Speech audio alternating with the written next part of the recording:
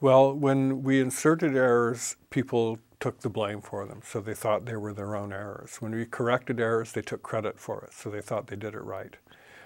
Their fingers knew the truth, though. Generally, when you're typing and you make a mistake, you slow down after an error. And people slowed down after the errors that we corrected, just as they slowed down after errors that we didn't correct. And when we inserted an error, people just steamed right ahead like they did when they were typing words correctly. So their fingers knew the truth, but their eyes believed what was on the screen.